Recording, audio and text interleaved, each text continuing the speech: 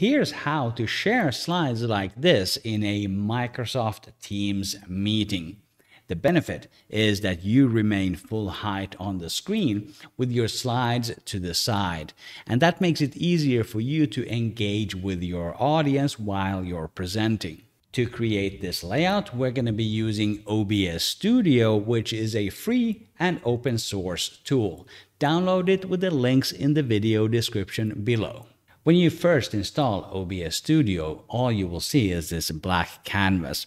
Let's start by adding our webcam. In the sources section, I'm going to click on the plus button, and then I'm going to add a video capture device. Here I get an opportunity to name it something. My video camera is called the Canon M50. So I'm going to type that and click OK. Here is a list of all the webcams that I have on my system. The EOS webcam utility is already selected, and I can just click OK there to add it to my OBS Studio setup. The easiest way to make my camera full screen is to press Ctrl F on my keyboard. I want to have my camera off to the right hand side, so all I have to do is drag it here a little bit, and you can see that it will also snap into place when it's vertically aligned so that it fills the entire vertical space. So let's say I'm happy with that. I'm going to click on the lock icon there so that I don't accidentally move it. Now we're going to add the PowerPoint slides. There are a few different ways to bring PowerPoint into OBS. We're going to use the most straightforward method. In the sources section, I'm going to click on plus and then on window capture. It's going to ask me for a name. Let's call this PPT. I'm going to click OK here.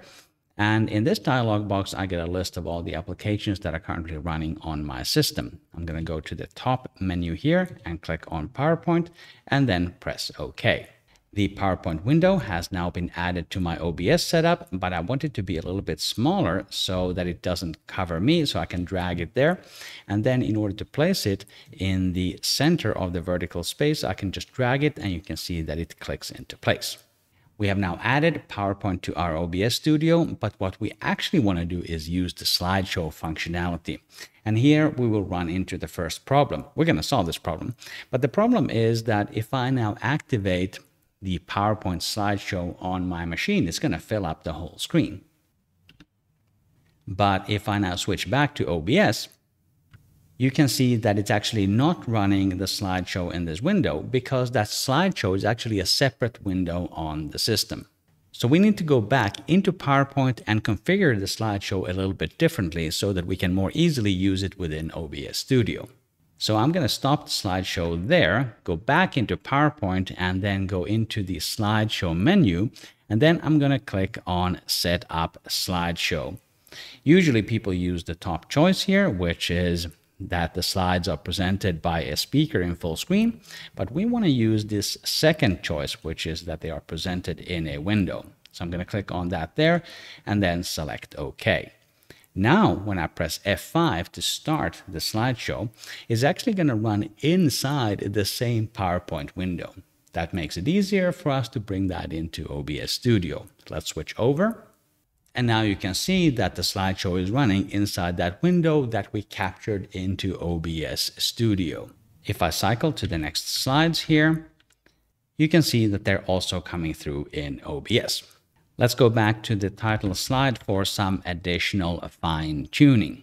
You can see here in OBS Studio that the edges of the frame here actually contain a few little items from PowerPoint, but we can easily cut them out by holding down the Alt key on the keyboard and then just dragging the mouse like that to cut up the bottom part. We can do the same with the top part.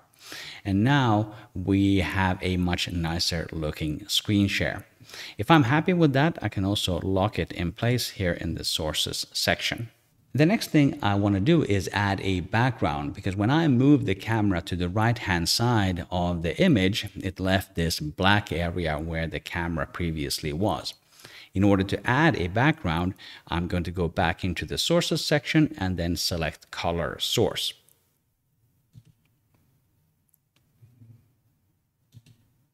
Once again, I have the opportunity to name it something. I'm going to call it background color. Here I can choose which color I want to use. I'm going to pick my Martini olive brand color that I usually use, and then click on OK. Once again, the background is full screen, which is okay, but it's also on top of everything else. To move it to the bottom of the stack, all I have to do is click it there and then click on the down arrows to move it down between the layers. When I'm happy with that, I can also lock it in place so that I don't accidentally move it.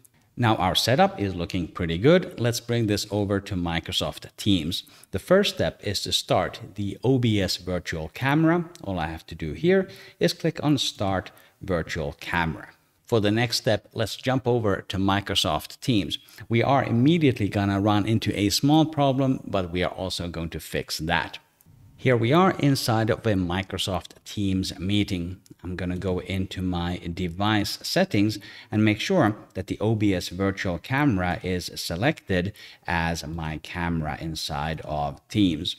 Now, as soon as I activate the camera, what we created in OBS Studio will come through. However, you immediately see that the image is mirrored. Now, this is nothing that you really need to worry about because the other participants will see your image the correct way. Microsoft Teams just mirrors this only for you. Unfortunately, Teams does not allow you to reverse this mirroring. In Zoom, you can do it, but in Teams, it is not currently supported. But let me offer you two workarounds. The most straightforward one is to not actually look at yourself in the Teams meeting, just focus on the other people in the meeting instead. When you need to look at your own slides, just switch over to OBS Studio. The second solution that I'd like to offer is that you can use screen sharing instead.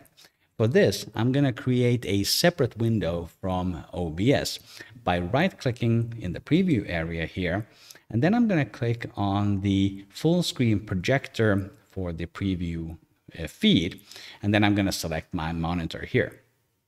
What this now creates is a separate window that is full screen, and this is now easy to share into your Teams meeting. So let's jump over to Teams. Here we are back in Teams, still mirrored, but now I'm going to share some content by clicking the button up here.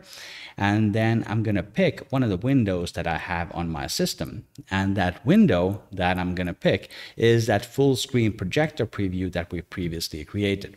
And now you can see that the slides are the right way also when I'm looking at it, when I'm using the screen sharing functionality in Teams.